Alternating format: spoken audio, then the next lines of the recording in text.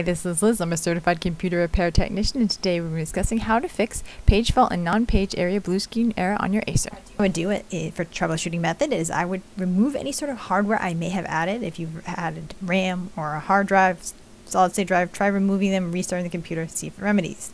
Next thing, I would turn off the computer and remove any sort of USBs or CDs or anything your computer could be accidentally trying to boot off of.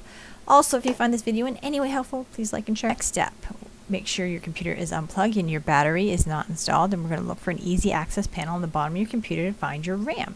You can always look up a disassembly video for your model if you can't seem to find one or if yours doesn't have one. I'm going to get this open and I'm going to check on my RAM because this blue screen error can be a hardware or software issue. So first we're going to test your RAM. We're going to take one stick out at a time, like so.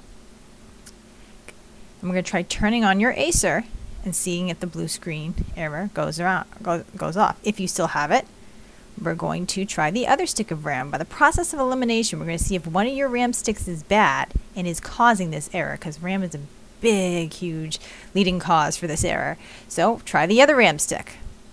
And once again, turn your computer on, because RAM is kind of like a headlight on a car. It tends to be that one RAM stick goes and not the other. If you try this method with both RAM sticks and you continue to have the error, we're going to move on to the next step in the troubleshooting method. It's not your RAM. But before we move on to the next step, if you find it goes away, wow, one stick's out and then the problem's gone, then you know you have a bad RAM stick. You need to order another one.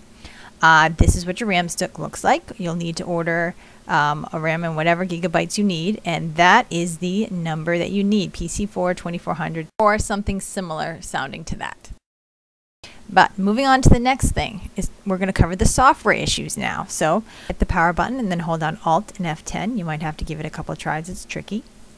And you're going to access your recovery manager, which is a nice feature your Acer has with Windows 10, because like I said, it can be a software or a hardware issue. So we tried the RAM, it wasn't the RAM, and now we're going to try a software approach by factory resetting your Acer.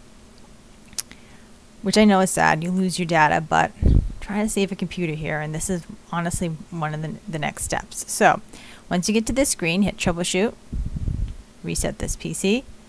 We're going to do the remove everything. You could try the keep my files option. It does occasionally work, so you got to always try that first. But if it doesn't work, remove everything is really the more likely fix. So now that we're going to reach this screen, it's going to ask you again to make sure that you really want to delete everything. Now, as a shout out, if you try fully cleaning the drive, that's what we're going to hit, and it just won't do it, or it continues not to work, like say it crashes halfway through the reset, or you find that it still has a blue screen error, it might be that you just need a fresh install of Windows.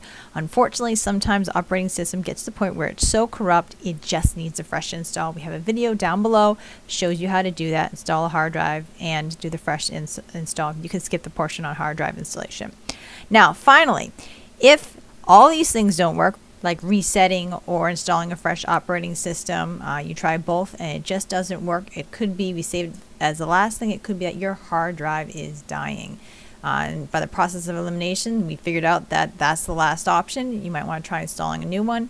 I know, not what you want to hear, but one thing is whenever you are replacing these kind of components, you could view it as an opportunity to upgrade to a solid state drive or a larger hard drive. But anyway, that would be the last step in the troubleshooting method.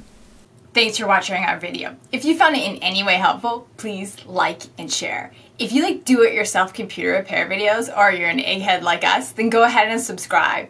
If you have any questions or comments, leave them down below and one of our certified repair technicians will get back to you. But anyway, from one egghead to another egghead, this is Liz signing out.